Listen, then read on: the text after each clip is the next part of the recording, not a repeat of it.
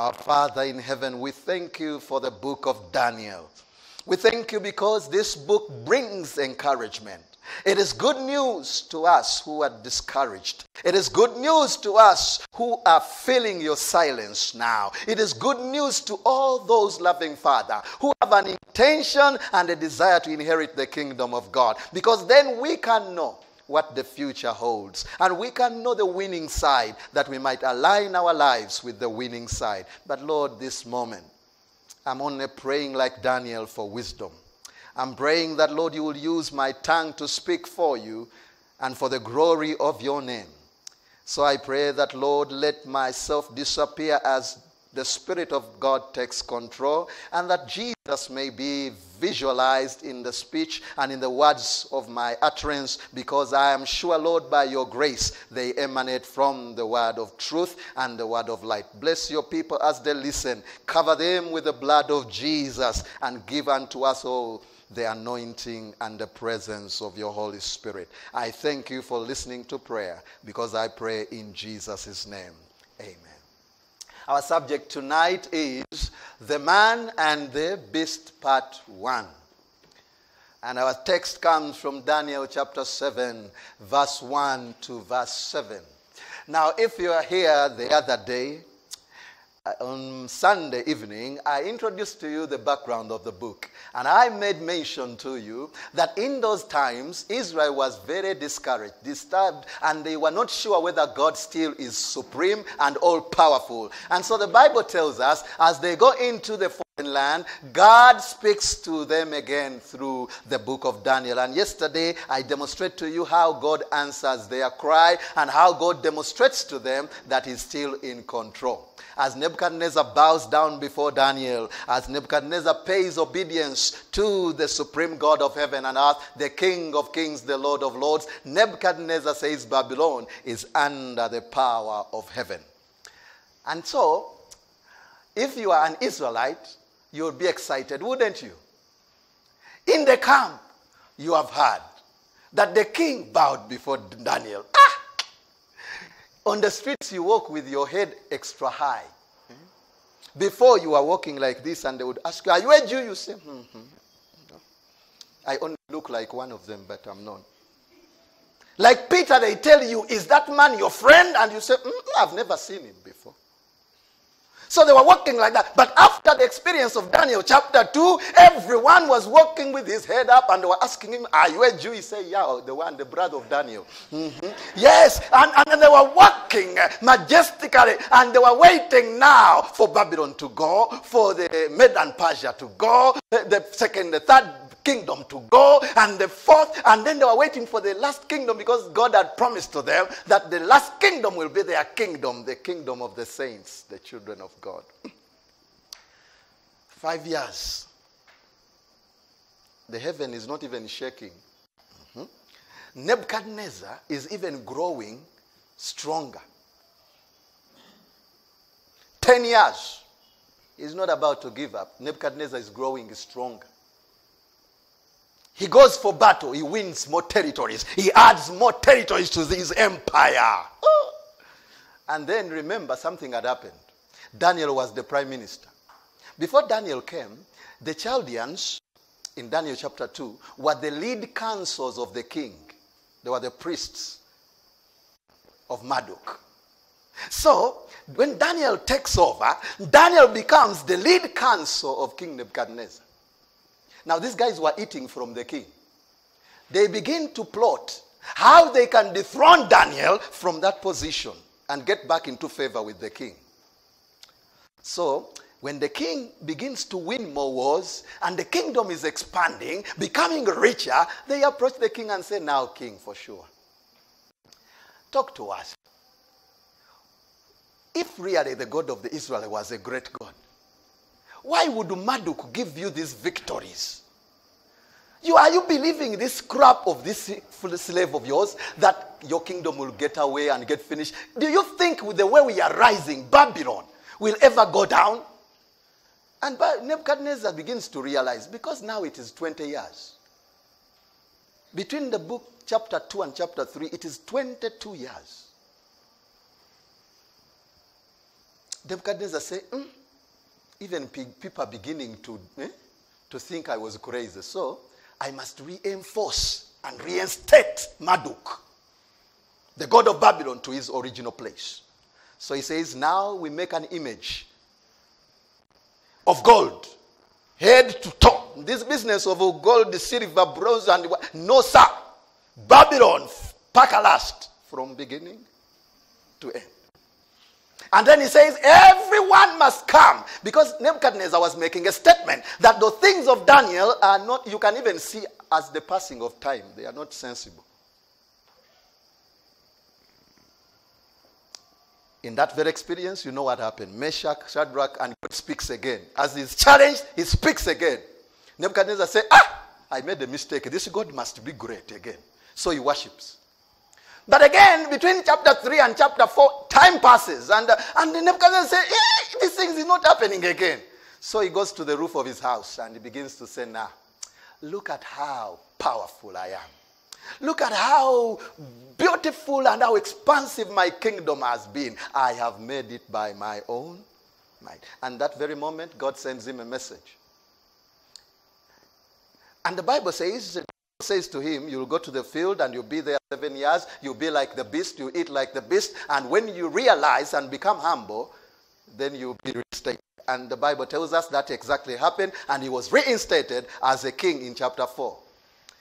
And he writes and says all the history, and Nebuchadnezzar dies, and other kings come, and other kings come. Chapter 5, Belshazzar, the grandson of Nebuchadnezzar, takes over. It's not the actual king. The actual king is Nabonidus, but because Nabonidus did not worship Marduk, he had another god he worshipped. These Chaldeans who are also fighting with Daniel pushed him away, and so he went to another place, Tema, and that's where he was. And that's why Belshazzar became the king of Babylon.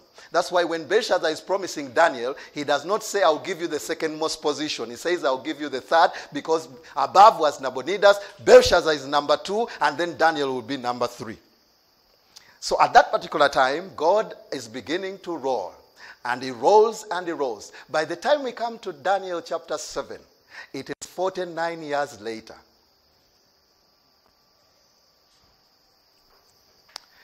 49 years later, God has not done anything. He had said Babylon would go, and Babylon is still in power. And the children of Israel that had been celebrating are beginning to doubt. They are beginning to wonder whether this God was real. And God needed to speak again. And so God speaks again. And the Bible says that after 49 years, God speaks to Daniel. And Daniel structures his prophecy in 3 ways. The first part is of the lion, bear, and leopard. And the second part is for the 4th beast. And the third part is for the Son of Man. And in each of those sections, he begins with the word, in my night vision. And so in Daniel chapter 2, you find that he's saying, in my night vision, I saw, and he narrates. And when he comes to the 4th beast, he says, in my night vision, I saw. And when he comes to the Son of Man in verse 13, he says, in my night vision, I saw. And so tonight, we are going to look at this first part. Tomorrow, I'll share with you this second part. And the other day, I'll share this third part and also combine it with chapter 10 so that we get a picture of the Son of Man. In the Bible says, in the first year of Belshazzar, king of Babylon, Daniel had a dream and visions of his head while on his bed. Then he wrote down the dream, telling the main facts. And the Bible says, Daniel spoke, saying, I saw in my vision by night, and behold, the 4 winds of heaven were stirring up the great sea. Now, there are 2 words to note here. It says the 4 winds of heaven, the great sea. Last time I told you 4 means the universal scope. It means the north, south, and west, and east. And surely you can find that in the book of Zechariah, chapter 6, verse 1 through 6. In verse 1, the Bible says, then I turned and raised my eyes and looked, and behold, 4 chariots were coming from between 2 mountains. And the mountains were mountains of bronze. With the first chariot were red horses. With the second chariot were black horses. And with the third chariot was white horses. And with the 4th, there were horses of disparity. When you go to the book of Revelation, you'll find those horses, as also John makes use of them. So this here, but in verse 5, he says, and the angel answered to me, because he could not understand, and said to me, these are the four spirits of heaven, who go out from their station before the Lord of all the earth. The one with the black horses is going to the north country, while the one with the white horse will be going to the southern, to the other side, and also the one with the dappled color will go to the south. And so the angel says to us that when the Bible uses four winds of heaven, it is in reference to the north, the south, and the west and the west. And so it is in the entire scope. And so these beasts were coming from the earth, and there were universal powers, and there were empires in that nature. And the second word that we find there is that they were coming from a sea. And they were coming from a sea that was troubled. And in the book of Revelation, we are caused to understand what the sea means in prophecy. Because the Bible says, as the angel speaks to John about the mysterious Babylon, the mother of all harlots, he says to him in the first verse, he says, then one of the seven angels who had the seven bowls came and talked with me, saying to me, come, I'll show you the judgment of the great harlot, who sits on many waters. And the word many waters is almost like seas. And so in verse 15, he explains what this means, because John could not understand. Then the Bible says, then he said to me, the waters which you saw, where the harlot sits, are peoples, multitudes, nations, and tongues. In other words, when you come to the Bible, and the description of a beast coming out of water, it is a description of a beast coming out of the multitude of people or within the populated area. And when you go to the book of Revelation, if you want to study, you also find the same beast coming from water and another one coming from the earth. The earth symbolizes a place where there are not many people. But these beasts were coming up from the water, and that means there were empires that were rising out of where people were. And so John said, Daniel says to us, and four great beasts came up from the sea, whereby each one of them was different from the other. And you know, it's interesting to note, because in Babylonian astrology and Babylonian mythology, animals symbolized upcoming historical events. And by coincidence or by design, God chooses animals to speak to Daniel and re-emphasize his earlier commitment to Daniel in the book of Daniel chapter 2. And so he does not choose animals by accident, but he chooses them because even in the Babylonian mythology, animals represented historical events that would unfold. For example, even in the book of Ezekiel, if you notice, as I spoke to you last time, chapter 1, verse 5, the Bible says, also from within it came the likeness of four living creatures. And this was their appearance. They had one, the face of a man, and then they had the face of the lion, the face of the eagle, and the face of the cattle. Because in the ancient way of description, animals represented kind of dominion and kingdoms. And so the author and the Bible in Daniel uses animals because they were rightful descriptions of historical events. And since Daniel is dealing with the history of the world, he chooses by the grace of God through inspiration and vision to also describe these kingdoms by animals. But there's something strange about these animals. These animals, if you read and you had the scripture as my brother read it, there were a lion with eagle's wings. And then you had a bear with four heads and eagle's wings. And then, the leopard. And then you had a bear. Now this is very strange because in the Bible, according to the biblical account and the creation experience, when you read the book of Genesis chapter 1 verse 21, the Bible says, so God created great sea creatures and every living thing that moves, with which the waters abounded, according to their kind. And every winged bird according to its kind. And God saw that it was good. So everything God created was according to his kind. For example, again, when you read verse 24, then God said, let the earth bring forth the living creature according to its kind, cattle and creeping things and beasts of the earth, each according to its kind. And so it was. Verse 25 again it says, and God said, And God made the beast of the earth according to its kind, a cattle according to its kind, and everything that creeps on the earth according to its kind. And God saw that it was good. And that's why God insisted that it is not a good practice for people to mix kinds, because it has a spiritual message.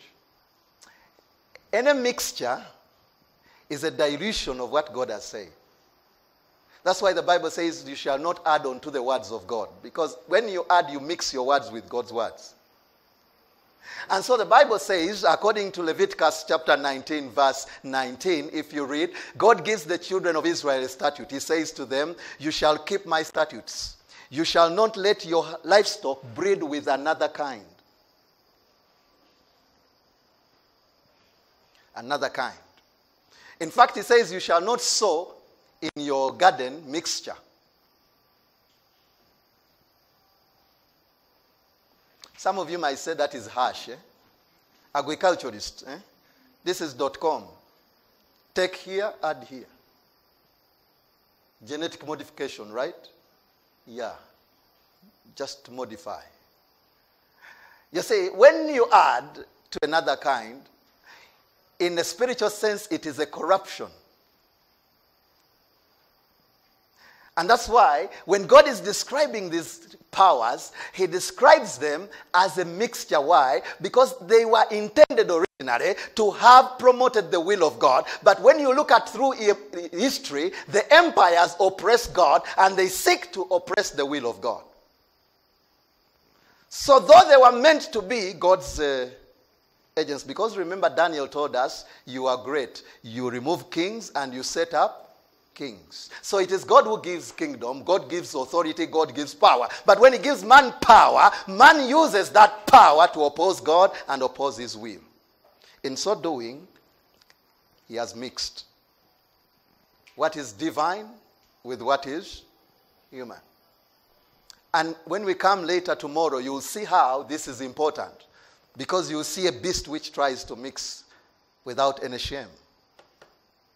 And so the Bible says to us in Ephesians 6:12 that we do not wrestle against flesh and blood, but against principalities, powers, rulers of darkness in the present age, against spiritual hosts of wickedness in the heavenly places. What the Bible says, that the powers of earth, instead of promoting godly values and godly purposes, they are used by the power of the enemy to instead confound the wisdom of God, to distract the will of God, and to oppose the will of God. And so God describes through history what would happen. And that's why, since the people are in Babylon, God is telling them that that power, which should have been on for the purpose of God, is now turning to oppress you. Not only that, the next power will do so. The other power will do so. And the other power will do so. For example, there is a story when Alexander the Great came to Jerusalem. He wanted to clear them. So he came with his army and was marching towards Jerusalem. And the Jews saw him from afar and they knew they were finished because they have heard of what he has done. So the high priest and the priest went ahead of the people and they met Alexander the Great. Said, sir, you are Alexander the Great? He said, sure. Who are you? I said, we have heard a lot about you. You were a tough man, powerful, majesty. But can we show you something? They took him to the temple, opened before him the book of Daniel, and told him, you see, God already knew you would come. So instead of hurting us, we are here, we are ready, we knew you were coming. And instead of Alexander becoming grievous and tough, he sat for a cup of juice. And that's why he never attacked so much the people until the Hellenization came. And so Daniel brings to our attention that we are going to face powers with one express intention to oppose the will of God. And so in Daniel chapter 4, Daniel says, the first beast was like a lion and had eagle's wings. I watched until the wings were plucked off. And this lion stood up and was lifted up onto the earth and made to stand with 2 feet like a man. And a man's heart was given to it. Now this power, according to the Babylonian archive and the archaeological studies that come, Babylonian art always depicted winged lions as a symbol for the Babylonian Empire. In fact, when you go to great many wings decorated the cities and the roads of Babylon.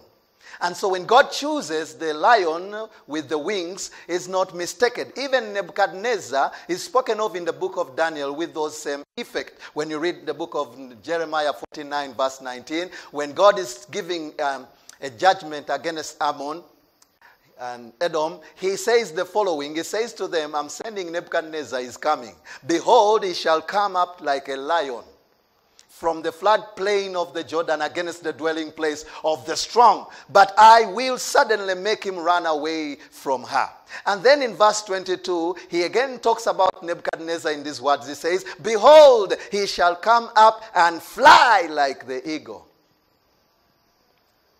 So again, Nebuchadnezzar, king of Babylon, is described as a lion and as an eagle. That is why God chooses a lion with an eagle as the rightful description of the empire that will first come or becomes the starting point. Just like the gold, here also the lion represents the empire.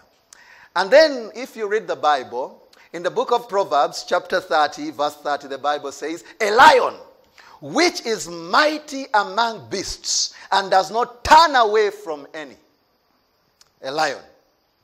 That's why the Bible says, your adversary, the devil, is like a lowering, seeking whoever to. Never underestimate the power of a lion. That's why Jesus is called the Lion of. Lions are lions. The devil is a lion, Jesus is a lion. So which lion are you loyal to? All of them want you. You remember the stone yesterday? Even when you don't believe Jesus, he will also crush you. So it is either the same. You are crushed by the devil or you are crushed by Jesus. And so the Bible says in 2 Samuel chapter 1 verse 23, the Bible says, Saul and Jonathan were beloved and pleasant in their lives, and in their death they were not divided. They were swifter than eagles. They were stronger than. And so when the Bible uses lion and eagle, it is speaking to 2 profound qualities about that kingdom. That kingdom must have been strong. That's why it was the head of gold. It must have been swift. When they come against you, In fact, by the way, let me tell you, if you are a king of any kingdom close to Nebuchadnezzar, and you had a rumor that his chariots are coming, if you don't have a grave, you make one. In the life of Israel, when Nebuchadnezzar just taken over, he put this guy, Zedekiah, and Joashin and the son Joashin came in, and then he put them, then he had asked them to pay some money as a tribute to show that they are loyal to him. So after a while, they said, we are not paying. Nebuchadnezzar said, what have they said? They are not paying. Okay, he came. He came, they thought they were strong. So this king reaches out to Egypt. He had thought that Egypt would come to his aid. He calls out to Egypt, and Egypt is not coming. And so he's bare. Nebuchadnezzar crashes and takes this king. And he takes him to Babylon. And he says to him, he takes the first child of his, he smashes the child, and the child is dead. And then he kills the other kids, and then he tells the king that will be the last thing you will see. And so he got the iron coal and put it in his eyes, and all of them went. So he lived thereafter blind. That is Nebuchadnezzar. You never joke with him. That's why I told you yesterday, a man of that caliber bowing before a 21-year-old is not a simple thing. And so the Bible says to us that the lion, this lion symbolizes strength. But also the eagle's wings will symbolize swiftness with which it will conquer. But then look at verse 5. The Bible says, and suddenly another beast, a second like a bear. It was raised up on one side, and 3 ribs in its mouth, between its teeth. And they said thus to it, arise, devour the flesh as much as possible. A bear. It is raised at one side. When we get to the book of Daniel chapter 8, it will be represented as a ram with 2 horns, one higher than the other. Why? Because there were 2 kingdoms within one empire. You had the Medes and the Persians. The Medes in the beginning were the superior, and the Persians were subordinate. But under King Cyrus, the Medes, the Persians, took over and defeated the Medes, and the Persians became the king. That is why they say one side is higher than the other, because one serves the other. And so we are told, according to the scripture, that this bear is cruel. In fact, when you look at 2 Samuel 17 verse 8, the Bible says, for, said Hushai, you know your father and his men, that they are mighty men, and they are enraged in their minds, like a bear robbed of her cubs in the field. Very cruel. Ravenous. In fact, when you read Proverbs 28 verse 15, the Bible says, like a roaring lion, a charging bear is a wicked ruler over poor people. When a ruler is wicked and you are poor, you know, when a ruler is wicked and you are poor, you have nothing to do. It's like, quarreling with a strong man. The best you can do is at least to blow a whistle. But you cannot do anything. When you go, you say, look at his big head. But the man is there with his big head and he's sitting on you with a small one. So there is nothing. The best you can do is to abuse him. But when a man is powerful and wicked, it's like a charging bear over your life. He keeps coming and keeps coming. And so the Bible seems to suggest that a bear, like a lion, is also ravenous and also disturbing. In Amos 5:19, the Bible says, it will be as though a man fled from a lion and a bear met him. Or as though he went into the house, leaned his hand on the wall, and lo and behold, there was the serpent, that old dragon called the devil. You are running away from Babylon, you run into Medo-Persia. You are running away from Medo-Persia, you run into the dragon, the devil himself. Poor.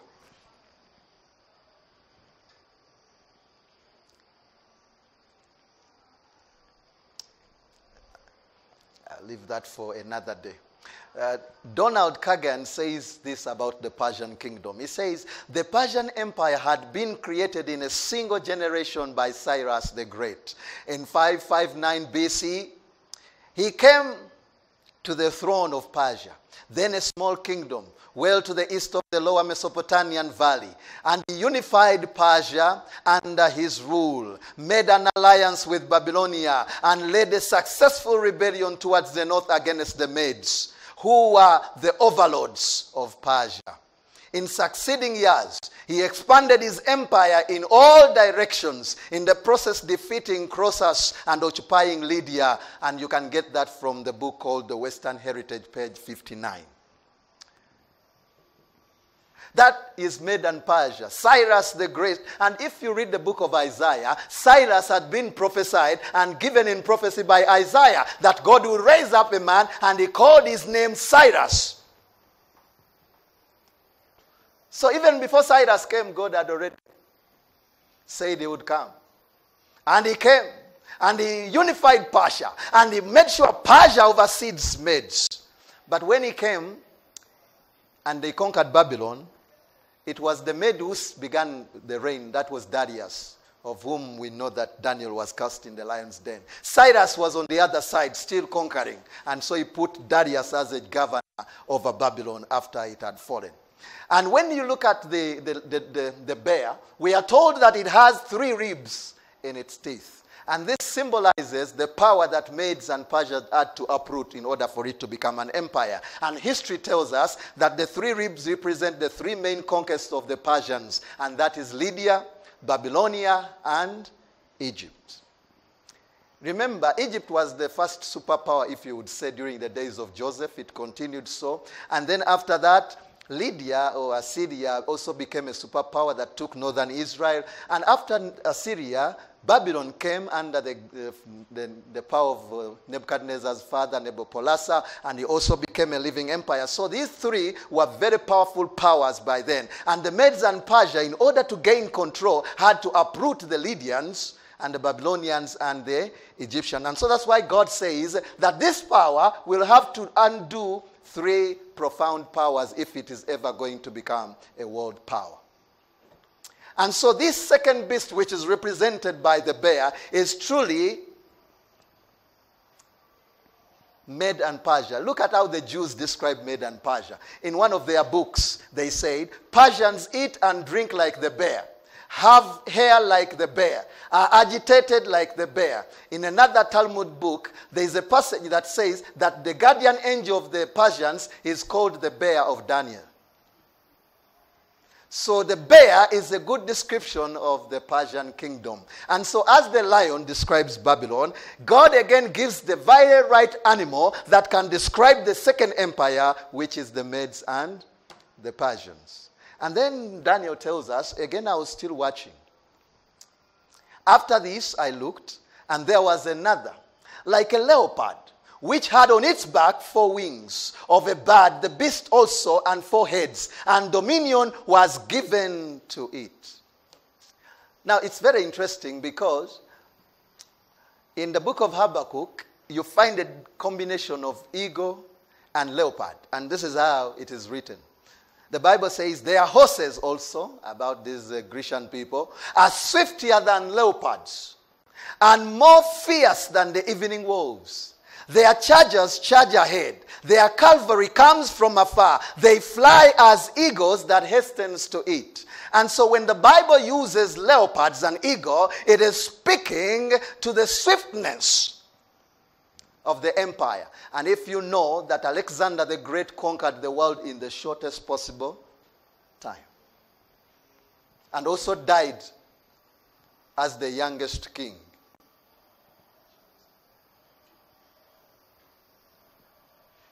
In fact, the 4 heads represent and continues to show the multiplied dominion. The idea that the power will have a universal sweep of dominion across the entire world. And also the number 4 symbolizes totality and universality, as the 4 winds of heaven symbolizes the entire expanse. This young man, Alexander the Great, under the Greek Empire, conquered the entire world. And you know, it's very interesting because the kingdom is characterized by the rapidity and the universality. In fact, when you note, the third kingdom is the only kingdom to which dominion is given. The first kingdom, which is the lion, gets a heart of man, and that describes the time Nebuchadnezzar was thrown into the beast and became like a beast. And he was humbled. And by the time he came out, he had a heart that was submissive to God. And so he was humbled and given a heart like a man. And so Babylon is described as a state in which it will also bow down before God at an appointed time. But also the Medes and Persia, we are told, they received a command, and they said they should go forth and devour much flesh. For them, they should go and kill people. But then to this leopard, the Bible says, to him was given dominion. Power to dominate. Now, Greece dominated for sure. Because Greek did not only conquer territories, they conquered places with culture. Greeks were so powerful that even the Jews, who were never movable when it comes to their culture, they were pushed that their Bible, which was the Holy Bible written in Hebrew, had to be translated into Greek, which we call the Septuagint. Because everyone was speaking Greek. When Jesus came, he had no choice but to speak Greek.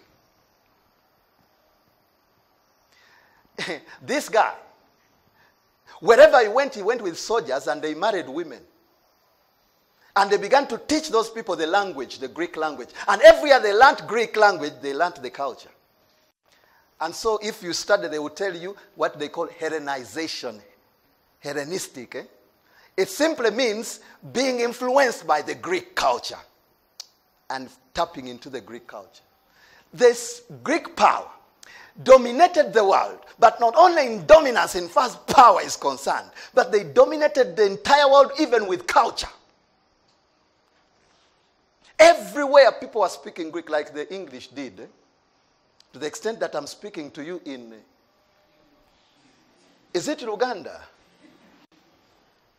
I have to speak to you in, why? Because we were colonized by, I'm not putting on a tie. Is it African? I'm a humble servant of my colonizers. I speak their language.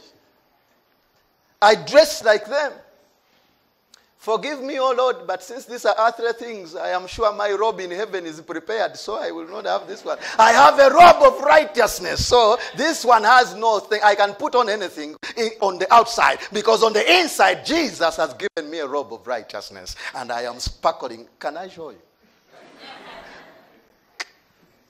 God bless these people. God bless these people. And then the Bible says, and there was a fourth beast. And the Bible says, and this, after this, I saw in the night vision. Now he has gone into the second phase. He says, and behold, a fourth beast, dreadful and terrible. It is not only strong, but exceedingly. And then he says, it had a huge iron teeth. I don't know how that teeth was, but it was huge. In fact, when you see it before it bites you, you are finished. You are already dead, isn't it? It had a huge iron teeth. It was devouring, breaking in pieces, and trembling, and the residue with its feet, wherever it went, it trembled. And it's like being told that Julius Caesar is coming. And then the Bible says, it was so different from all the beasts that were before it. And it had 10 horns. You know, I was reading the Bible. When you read this passage of Daniel, there is nothing that disturbed Daniel. The first kingdom was okay. Daniel saw the beast of a lion with wings. He said, that is okay. The Bible says he saw the bear. He said, the bear has dips. That is fine. It is straight. He saw the leopard with 4 heads and wings. He said, Mama, that is okay. But then when he saw the fourth one, the Bible says he lost strength. When he went to God, he did not ask about the first beast, the second beast. In fact, Daniel says, I went to this man and I said to him, I want to know about this fourth thing. This fourth beast is terrible. Talk to me. The other ones, I'm not afraid. I have seen a lion, I've seen a bear, I've seen a leopard. But this one has no name. It is strange. It has horns. In the book of Revelation, you'll find this animal has 4 heads. It includes the bear, it includes lion, it includes leopard, it includes everything. And the Bible says,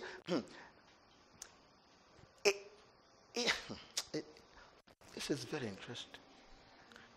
Now let me tell you, if you ever want to understand the book of Daniel, chapter 2 is the introduction, but it's the outline. Out of that outline, God, through Daniel, adds pieces. He elaborates. In chapter 2, there are 4 kingdoms, and the 5th, which is in the 4th. In chapter 7, there are 4 kingdoms, and as we'll show tomorrow, there is another kingdom inside the kingdom of the 4th. And when you go to chapter 8, because Babylon has fallen, there are 2. That is the Medes and Persia and the Greeks.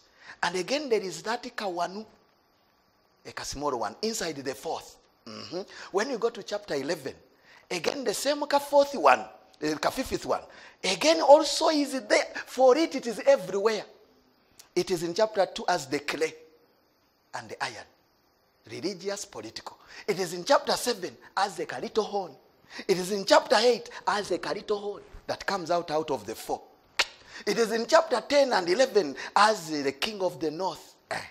It is in chapter 12 as the conclusion of the matter. So in the entire book, the main focus is on this thing called the 4th beast and the small beast inside the 4th. That's why even in Daniel chapter 2, it occupied the highest space from Daniel chapter 2, verse 40 to 43. Others were saying gold and finished. But when they came to describe, they said it was big. If you, in fact, it is here, chapter 40 alone is very long. The Bible says, and the fourth kingdom in chapter 2 shall be as strong as iron, inasmuch as iron breaks in pieces and shatters everything. And like that, the kingdom will break in pieces and crush all others. Now look at Daniel chapter 7 and see the comparison in terms of language. The Bible says, and the fourth beast, dreadful and terrible, exceedingly strong. It has had a huge iron teeth, and it devoured, breaking in pieces and trampling the residue with its feet.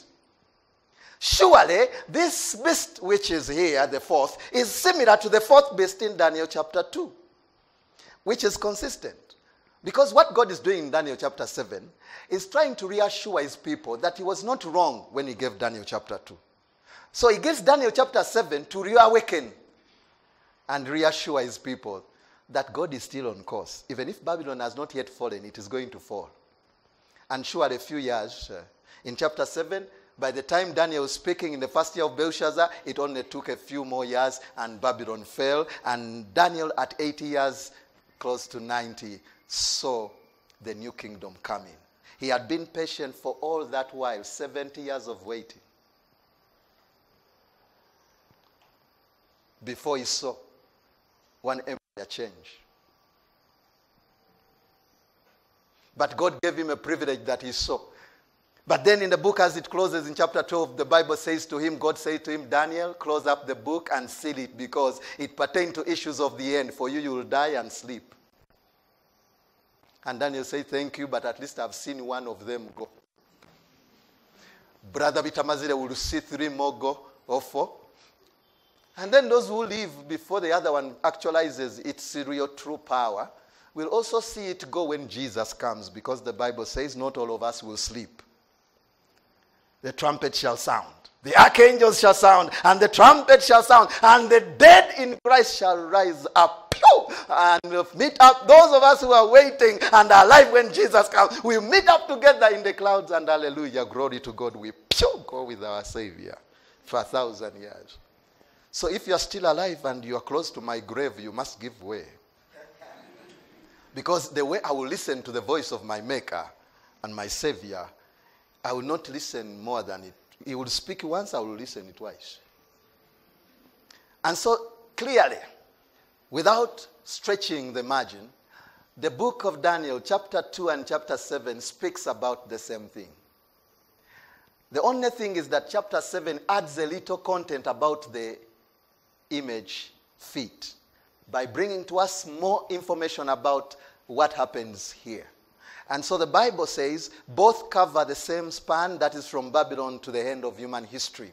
Both evoke the same kingdoms, represented symbolically by metal in chapter 2 and by beasts in chapter 7. And therefore, if we read chapter 7, we must read it in line with chapter 2 for us to make good comparison. And in that sense, I will like to summarize it this way, that surely the head of gold is represented by the lion with wings. And also the silver, the Medes and Persians, represent the bear. And the bronze will represent the leopard with 4 wings attached to it. And finally, the iron represents that ugly thing that we'll discuss tomorrow.